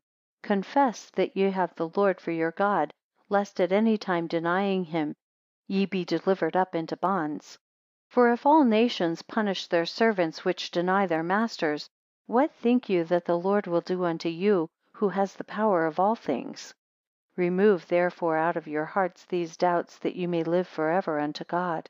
As for the 12th mountain which was white, they are such as have believed like sincere children, into whose thoughts there never came any malice, nor have they ever known what sin was, but have always continued in their integrity. Wherefore this kind of men shall without all doubt inherit the kingdom of God, because they have never in anything defiled the commandments of God, but have continued with sincerity in the same condition all the days of their lives. Whosoever therefore, said he, shall continue as children without malice, shall be more honorable than all those of whom I have yet spoken. For all such children are honored by the Lord, and esteemed the first of all. Happy therefore are ye who shall remove all malice from you, and put on innocence, because ye shall first see the Lord. And after he had thus ended his explication of all the mountains, I said unto him, Sir, show me now also what concerns the stones that were brought out of the plain, and put into the tower in the room of those that were rejected; as also concerning those round stones which were added into the building of the tower, and also of those who still continued round. Hear now, says he, concerning those stones which were brought out of the plain into the building of the tower, and placed in the room of those that were rejected. They are the roots of that white mountain. Wherefore, because those who have believed of that mountain were very innocent, the Lord of this tower commanded that they which were of the roots of this mountain should be placed into the building. For he knew that if they were put into this building they would continue bright, nor would any of them any more be made black. But if he added after this manner from the rest of the mountains, he would almost have needed again to visit the tower and to cleanse it. Now all these white stones are the young men who have believed or shall believe, for they are all of the same kind. Happy is this kind, because it is innocent. Hear now also concerning those round and bright stones. All these are of this white mountain, but they are therefore found round, because their riches have a little darkened them from the truth, and dazzled their eyes. Howbeit they have never departed from the Lord, nor has any wicked word proceeded out of their mouths, but all righteousness and virtue and truth. When therefore the Lord saw their minds, and that they might adorn the truth, he commanded that they should continue good, and that their riches should be pared away. For he would not have them taken wholly away, to the end they might do some good with that which was left, and live unto God, because they also are of a good kind. Therefore was there little cut off from them, and so they were put into the building of this tower. As for the rest which continued still round, and were not found fit for the building of this tower, because they have not yet received the seal, they were carried back to their place, because they were found very round. But this present world must be cut away from them, and the vanities of their riches, and then they will be fit for the kingdom of God. For they must enter into the kingdom of God, because God has blessed this innocent kind. Of this kind therefore none shall fall away, for though any of them being tempted by the devil should offend, he shall soon return to his Lord God. I, the angel of repentance, esteem you happy, whosoever are innocent as little children, because your portion is good and honorable with the Lord. And I say unto all you who have received this seal, keep simplicity, and remember not the offences which are committed against you, nor continue in malice or in bitterness through the memory of offences. But become one spirit, and provide remedies for these evil rents, and remove them from you, that the Lord of the sheep may rejoice at it, for he will rejoice if he shall find all whole. But if any of the sheep shall be found scattered away, woe shall be to the shepherds. And if the shepherds themselves shall be scattered, what will they answer to the Lord of the sheepfold? Will they say that they were troubled by the sheep? But they shall not be believed. For it is an incredible thing that the shepherd should suffer by his flock, and he shall be the more punished for his life. Now I am the shepherd, and especially must give an account of you. Wherefore take care of yourselves, whilst the tower is yet building. The Lord dwells in those that love peace, for peace is beloved. But he is far off from the contentious, and those who are full of malice. Wherefore restore unto him the spirit entire, as ye received it. For if thou shalt give unto a fuller a garment new and whole, thou wilt expect to receive it whole again. If therefore the fuller shall restore it unto thee torn, wouldst thou receive it? Wouldst thou not presently be angry, and reproach him, saying, I gave my garment to thee whole? Why hast thou rent it, and made it useless to me? Now it is of no use to me, by reason of the rent which thou hast made in it. Wouldst thou not say all this to a fuller for the rent which he made in thy garment? If therefore thou wouldst be concerned for thy garment, and complain that thou hadst not received it whole, what thinkest thou that the Lord will do, who gave his spirit to thee entire, and thou hast rendered him altogether unprofitable, so that he can be of no use unto his Lord? For being corrupted by thee, he is no longer profitable to him. Will not therefore the Lord do the same concerning his spirit by reason of thy deed? Undoubtedly, said I, he will do the same to all those whom he shall find to continue in the remembrance of injuries. Tread not then under foot, he said, his mercy, but rather honor him, because he is so patient with respect to your offences, and not like one of you, but repent, for it will be profitable for you. All these things which are above written, I, the shepherd and angel of repentance, have shown and spoken to the servants of God. If therefore ye shall believe and hearken to these words, and shall walk in them, and correct your ways, ye shall live. But if ye shall continue in malice, and in the remembrance of injuries, no such sinners shall live unto God. All these things which were to be spoken by me, I have thus delivered unto you. Then the shepherd said unto me, Hast thou asked all things of me? I answered, Sir, I have. Why then, said he, hast thou not asked concerning the spaces of these stones that were put into the building, that I might explain that also unto thee? I answered, Sir, I forgot it. Hear then, said he, concerning these also. They are those who have now heard these commands, and have repented with all their hearts. And when the Lord saw that their repentance was good and pure, and that they could continue in it, he commanded their former sins to be blotted out. For these spaces were their sins, and they are therefore made even that they might not appear. Similitude 10. Of repentance and alms deeds. After I had written this book, the angel which had delivered me to that shepherd came into the house where I was, and sat upon the bed, and that shepherd stood at his right hand. Then he called me, and said unto me, I delivered thee and thy house to this shepherd, that thou mightest be protected by him. I said, Yes, Lord. If therefore, said he, thou wilt be protected from all vexations and from all cruelty, and have success in every good word and work, and have all virtue and righteousness, walk in those commands which he has given thee, and thou shalt have dominion over all sin. For if thou keepest those commands, all the lust and pleasure of this present world shall be subject to thee, and success shall follow thee in every good undertaking. Take therefore his gravity and modesty towards thee, and say unto all that he is in great honour and renown with God, and is a prince of great authority and powerful in his office. To him only is the power of repentance committed throughout the whole world. Does he not seem to thee to be of great authority? But ye despise his goodness and the modesty which he shows towards you. I said unto him, Sir, ask him since the time that he came into my house, whether I have done anything disorderly, or have offended him in anything. I know, said he, that thou hast done nothing disorderly, neither wilt thou hereafter do any such thing. And therefore I speak these things with thee, that thou mayest persevere, for he has given me a good account concerning thee. But thou shalt speak these things to others, that they who either have repented, or shall repent, may be like-minded with thee, and he may give me as good an account of them also, and that I may do the same unto the Lord. I answered, Sir, I declare to all men the wonderful works of God, and I hope that all who love them, and have before sinned, when they shall hear these things, will repent and recover life. Continue therefore, said he, in this ministry, and fulfill it. And whosoever shall do according to the commands of this shepherd, he shall live, and shall have great honour both here and with the Lord.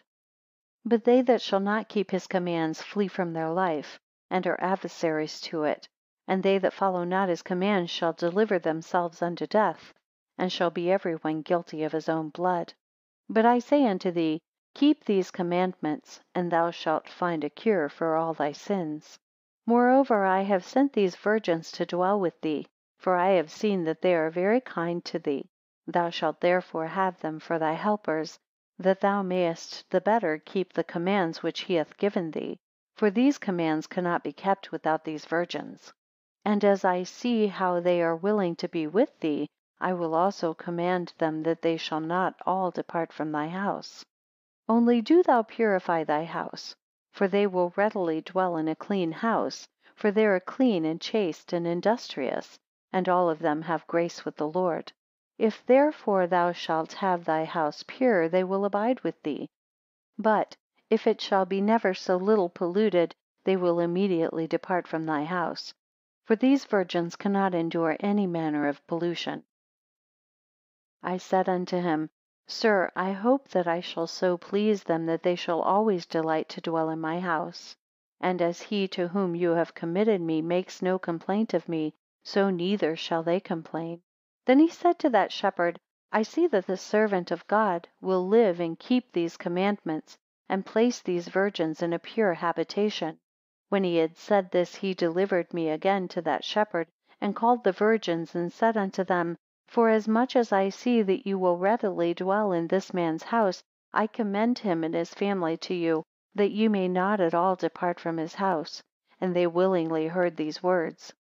Then he said unto me, Go on manfully in thy ministry, declare to all men the great things of God, and thou shalt find grace in this ministry. And whosoever shall walk in these commands shall live and be happy in his life. But he that shall neglect them shall not live, and shall be unhappy in his life. Say unto all, that whosoever can do well, cease not to exercise themselves in good works, for it is profitable unto them. For I would that all men should be delivered from the inconveniences they lie under. For he that wants and suffers inconveniences in his daily life is in great torment and necessity. Whosoever therefore delivers such a soul from necessity gets great joy unto himself. For he that is grieved with such inconveniences is equally tormented, as if he were in chains. And many upon the account of such calamities, being not able to bear them, have chosen even to destroy themselves. He therefore that knows the calamity of such a man, and does not free him from it, commits a great sin, and is guilty of his blood. Wherefore exercise yourselves in good works, as many as have received ability from the Lord, lest whilst ye delay to do them, the building of the tower be finished, because for your sakes the building is stopped. Except therefore ye shall make haste to do well, the tower shall be finished, and ye shall be shut out of it. And after he had thus spoken with me, he rose up from the bed and departed, taking the shepherd and the virgins with him. Howbeit he said unto me that he would send back the shepherd and virgins unto my house. Amen.